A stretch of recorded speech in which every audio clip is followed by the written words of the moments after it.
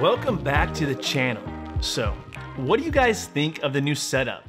Do you like it? I'm digging it. Got a key light, XLR audio, some lights behind me. If you haven't already, smash that like button for more content. All right, let's get back into finishing and installing my network rack that we started in the last video.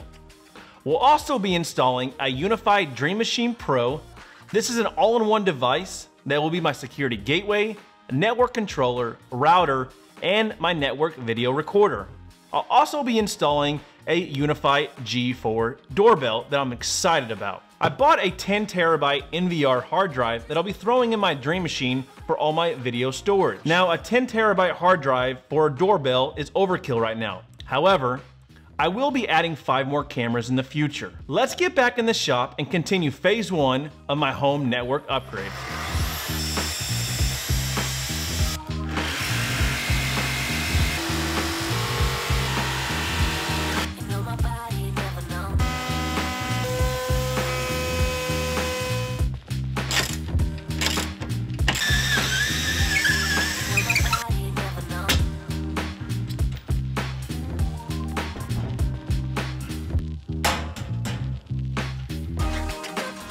I just finished up painting the backer piece on the network rack, and I chose to take off the network rack in order to paint that backer piece. It was just easier that way. I reinstalled all the original equipment that I had with this house, which is just a regular switch, my patch, got my Frontier router, and then my PoEs for my access points.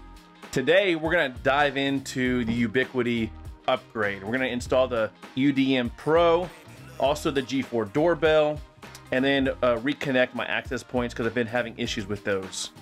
The reason I chose to add this backer piece was because I was dealing with 3 different joists, and my coax wires were coming over here and my Cat 6 wires were coming over here.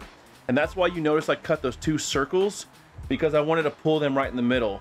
Plus, in my closet, I wanted the network rack to be right in the middle of my closet. So it just looks better this way. So let's go dive into this upgrade. All right, so we're back in the closet. We're installing the Udm Pro with my buddy Brandon that we reconnected with on Facebook recently. I didn't realize he was in the IT business, and he reached out and said he would be willing to help with me. I'm gonna let Brandon speak about his companies real quick. Hey guys, this is Brandon with Fortress Lock Safe and Security. Today I'm helping Lance out with a little project he's got. We're going to be installing this Udm Pro, 2 access points, and a wireless doorbell. We'll show you how it all works. So one of the things I noticed and really liked about this product is just the packaging. They got the rubber feet here, rack mount screws, and everything. It's just a real clean look. Let's get it mounted.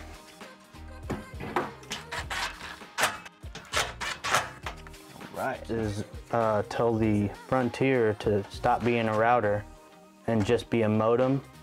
This is going to be our router, so I'm going to go ahead and get logged into the Frontier. So one of the things that I'm really excited about with this system is my HOA has me using Frontier, which is old Verizon, and you have to use their router, or quote unquote have to use their router to run your televisions and to have their modem, AKA router.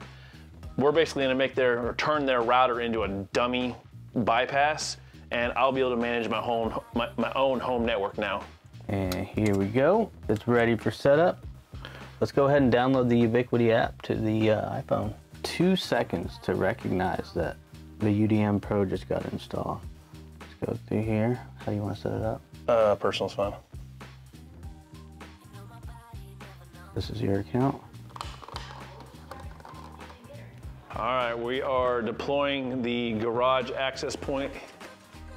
So you can see here that the living room access point is already going, and it's got Lance's iMac on it, and we did go ahead and run a speed test, and we were getting just as high speeds as being plugged in, so like pretty close to 500 megabits per second upload and download. So that's a good sign right there. So Ubiquiti recommends that you install a larger transformer to power their doorbell camera. I installed a 16 volt 30 amp transformer that I bought off Amazon. Now, all the components that I use in this video are listed down below.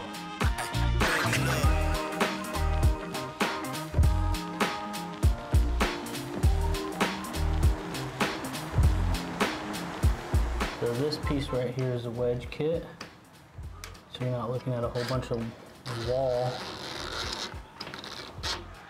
One in there.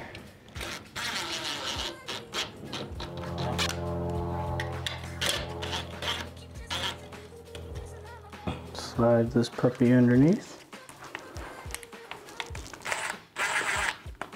Snug. Starting to power up already. Sweet. Go over to the server side in here in a minute. Oh, it's talking to us already. Look at that. Amazon. More packages, Holly. Ready for setup. Download. And we'll just use the app to from out here. Always use the app. If you know me by now, I have to plan for the future because it just makes me mad if I spend more money upgrading something down the road.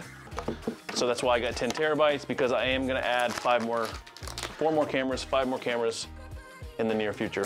So let's get this bad boy installed. Oh, do the honors, look at him. How many of those have you opened in your life? I think the most is 60 in one day. Oh, wow.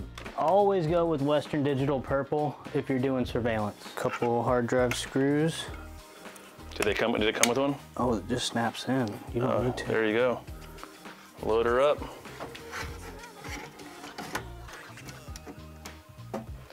See if we can initialize it here. Pretty much the last step of installing this G4 doorbell by Ubiquiti is to add these little diodes or voltage droppers or whatever you want to call them.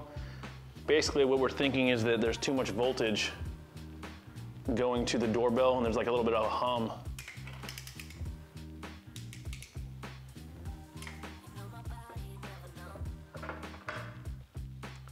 Boom, boom, boom. Thanks, Brandon. Ring the doorbell and see if this thing actually works. All right, so let me walk you through how my home network is set up after this upgrade. My internet service provider comes into my house via Ethernet into their modem and router. Not too happy that I have to keep this right now. From their router going up this Cat6 wire, it powers my Udm Pro.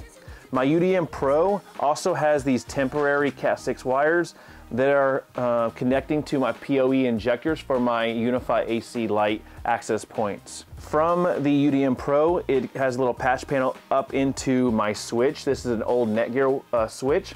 I will be upgrading to the Unifi PoE switch in phase 2 of this home network renovation.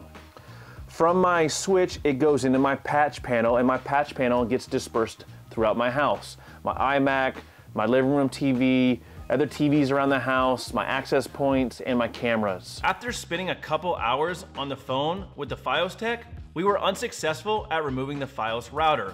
I'm not too happy about this since my dream machine is behind the Fios router.